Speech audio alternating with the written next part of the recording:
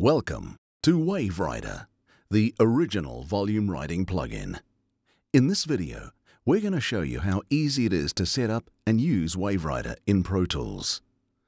Unlike other plugins, WaveWriter requires you to set up the peripherals for its functionality, so you set up WaveWriter just like you would any other MIDI control surface. If you don't have any control surfaces installed, you can simply select all 4 banks for WaveWriter ports. If you do have a controller installed, then you can only use one bank of 8 faders with WaveWriter. Please note that Command 8 is not compatible with other MIDI controllers, so it will have to be disabled. Check the supplied documentation for further details. WaveWriter is the first plugin of its kind to write volume automation on a track in order to maintain a constant level for the incoming signal. Let's look at how easily WaveWriter can help you improve your vocal track, as well as other solo instruments. Check out this unprocessed vocal track first. Supposed to go to college to earn more money. Education's got nothing to do with it. Supposed to read the papers to stay informed, because if you don't, you'll have nothing to talk about at dinner. Now, let's put the WaveWriter on the track. The first step is to select which track WaveWriter is to control. In this instance, it's track number 2. The fader went down to -0.2, indicating WaveWriter is controlling it. You could also hit the test button to move the fader momentarily. Let's put the track on Latch Mode. By default, WaveWriter will target -18 dBFS or 0 VU. It'll bring the low-level signals up and high-level signals down. If you find that consonants and breaths are getting boosted too much, you can do a couple of adjustments with the Behavior slider and the Set Silent slider. Set Silent slider defines the range for low-level signals in which the Behavior slider operates. As we put the Behavior slider towards the lazy side, let's watch the effect on the signals that fall within this range.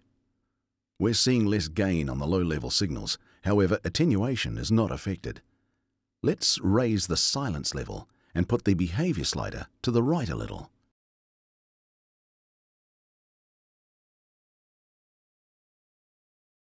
Supposed to go to college to earn more money. And now, there's significantly less gain on the low-level consonants. Let's set the silence level a little higher. And yet again, the more you raise the silence level, which acts like a threshold, the more subtly you'll have WaveWriter controlling the lower-level component of your signal and bypassing breaths. You can also choose to park the fader on silent passages by activating Park on Silence and setting a fader position.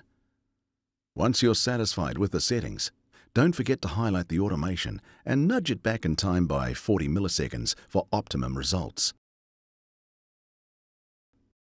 For playback, you need to put WaveWriter into bypass or simply remove it, otherwise it'll keep writing automation.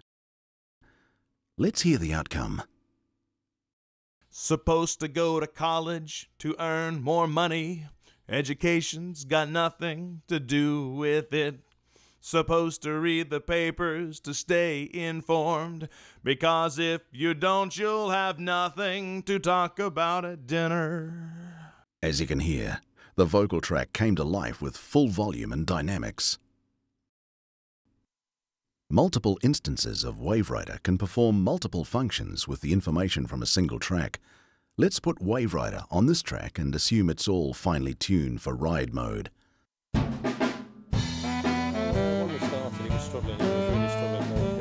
Okay, so let's put another WaveWriter on the same track to control a different track, this time for ducking purposes. The Park on Silence comes on, indicating that the fader will jump to the park level if there's no signal present. When we started, he was really struggling to hit anything, really. With the default settings, you may find that the range is too large for your application. Let's fine-tune it. Park level is where the ducked track, usually a music track, will jump to when there's no signal in the inserted track. So let's bring it down to where we think is a right level for this music track. And the ducking range slider determines how much below unity your track will be ducked. You can also apply this on auxiliary tracks for added control. Well, when we started, he was struggling. He was really struggling to hit anything, really. I mean, let alone the driving range. He was, struggling to hit anything. And really, it was a rebuild job. And Henrik was prepared to do that.